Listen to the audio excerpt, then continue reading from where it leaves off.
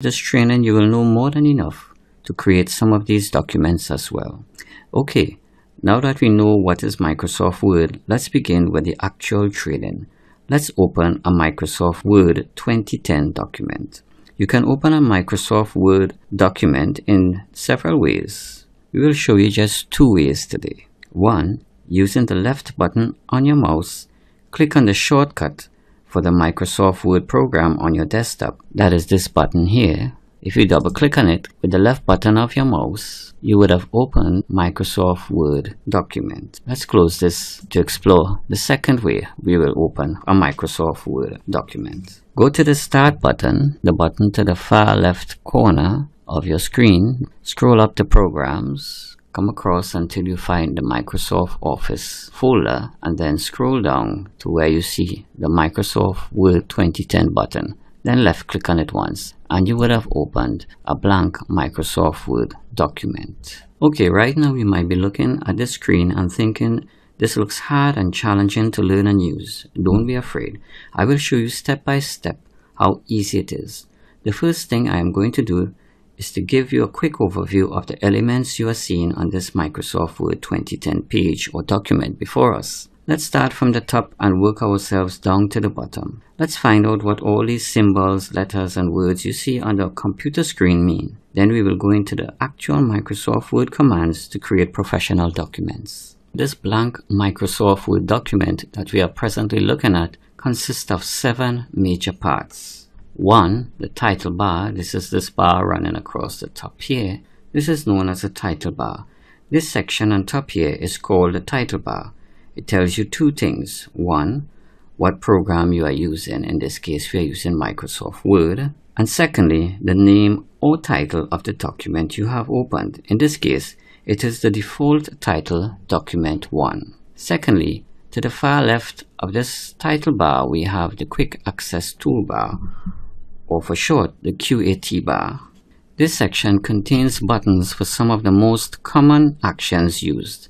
In this case, we have the Saved button, that is this blue square button here that looks like this. Then we have the Undo Typing button. Next to that, we have the Redo Typing button. After that, there is the Print Preview and Print button. Then we have the Create a New Document button. To the far right hand corner, we have the Minimize and the Restore buttons, as well as the Close button. Just below the title bar is an element that is called the ribbon. This is located just below the Quick Access Toolbar. Just below the Quick Access Toolbar, we have the ribbon. The ribbon consists of tabs, groups, and commands. These are tabs here that is running from the left right across to the right. We have the File tab, the Home tab, the Insert tab, the Page Layout tab, the References tab, the Mailings tab, the Review tab, and the View tab. Just below the tabs, we have groups and commands. These are the groups here. We have the Clipboard group and its commands here, sectionized here. Next to that, we have the Font group and its commands in this section here.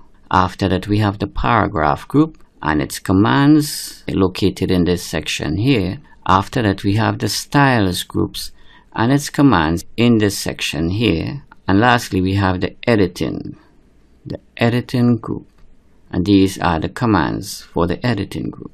On the lower right hand corner of some of these groups, you may find a small arrow called the Dialog Box Launcher. That is this tiny arrow here. Not all of the groups have them, but some of the groups have them. In this case, the Clipboard group has one. The Font group has a small, tiny arrow right to the right-hand corner of it. The Paragraph group has one as well, and the Styles group has one. If you were to click on this arrow, this little tiny arrow, it will launch a dialog box, which provides more options for you.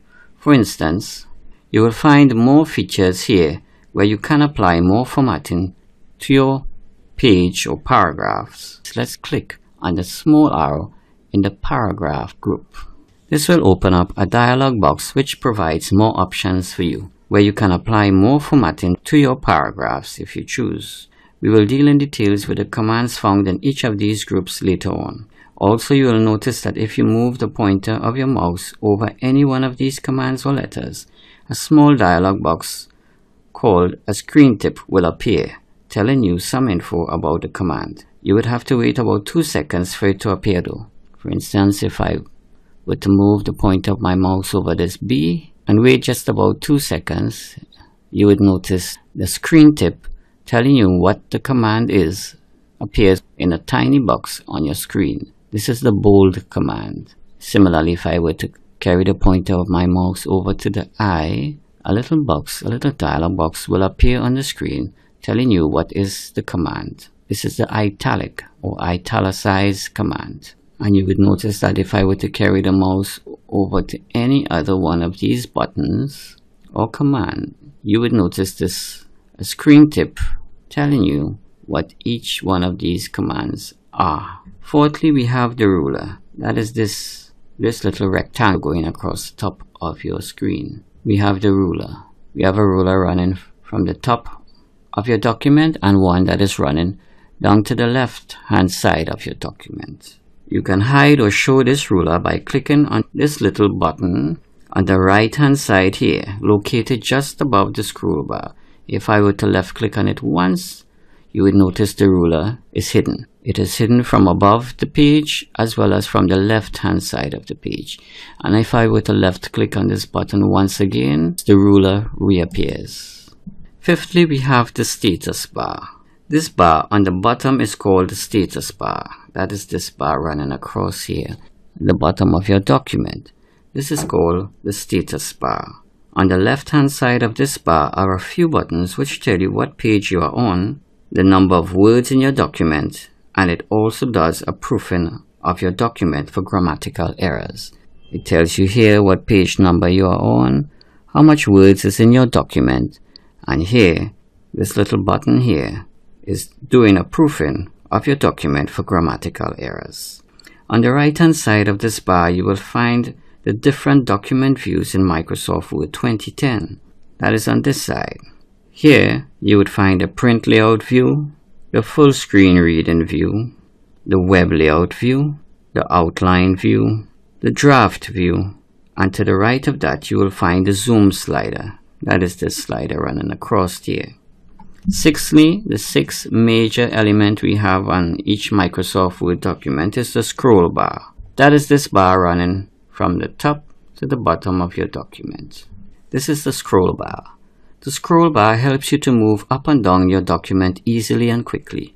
You do this by left-clicking the up and down arrows located on the scroll bar. We have here, you have the down arrow. Left-click on it a couple times. You would notice that the scroll bar is moving down your document. Notice that the scroll bar is allowing you to move down your document. And if you would click on the arrow pointing upwards, that it moves your document upward. Another way you can use your scroll bar is you can position your pointer on the scroll box. This is the scroll box here. Position the pointer of your mouse on the scroll box, then hold down your left key on your computer mouse and drag the scroll box either up or down in the direction you want to go, like this. Lastly, the seventh major element or component that you have on each Microsoft Word document is called the Backstage view. When you click on this blue tab called the File tab, the top left hand corner of your document, you will find the file, this blue button as titled File. When you click on this blue tab called the File tab, it opens up an area called the Backstage view. Let's click on it once. This area contains several more commands which you can use to manage your files. It contains commands such as save, save as, open, close, info, resend, new, print, save and send, help, and options. You can also use the options command in Backstage view to customize Microsoft Word. Here's how you can come out of the Backstage view. You can click on the File tab once again to exit, or you can click the Escape button on your keyboard, or you can simply click another tab on the ribbon. You can either click this File tab once again, or click another tab on your document, whether it be the Home, Insert, or Page Layout tabs, or press the Escape key on your keyboard to exit the Backstage view. Well, that is it for video 1 of our Microsoft Word 2010 course.